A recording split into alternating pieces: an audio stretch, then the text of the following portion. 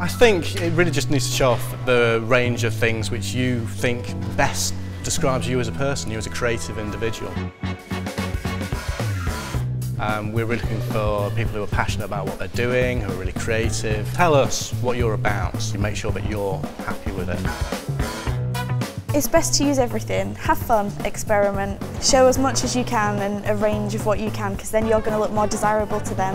Be it fabric, be it photos, painting, drawing. You obviously want to show your best pieces as you want a place, but you should be showing the process as well. The beginning of a project, how you approach that, your creative process and how you've advanced upon that. I think it's really important to make them succinct, just like a really simple statement that shows what you were thinking when you were creating that. You know, a lot of people can have different opinions and reactions to art, and so it's important to show people what you were thinking, what you were intending. Showing us things which maybe didn't work out, as long as they understand why they didn't work out and maybe how to improve that in the future, and that's absolutely fine. Creative failures are still creative acts.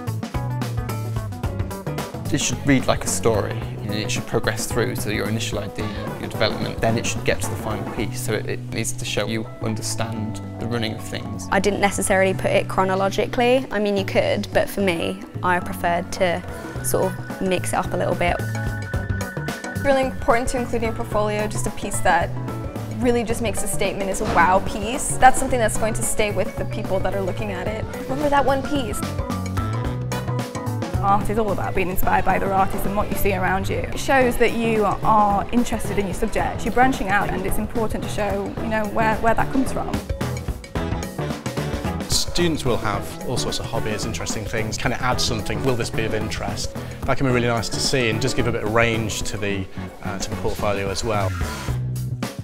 Making a digital portfolio is going to look exactly like that when you present it. You can get it out there really easily over email. A lot of people can be seeing it at once. It's much quicker and it's kind of much more user-friendly. A lot of people appreciate having that quality. If you come to uni, you're going to have to work with other people. Ask friends, family. Your art teachers, your graphics teachers. You're not cheating by asking someone for help. They know you, they know how to make your portfolio work for you. Everybody is completely unique. As long as you love what you've brought, they'll see that. We're looking for you. We're looking at how you think, what you're about, what really enthuses you, where you want to go with your career.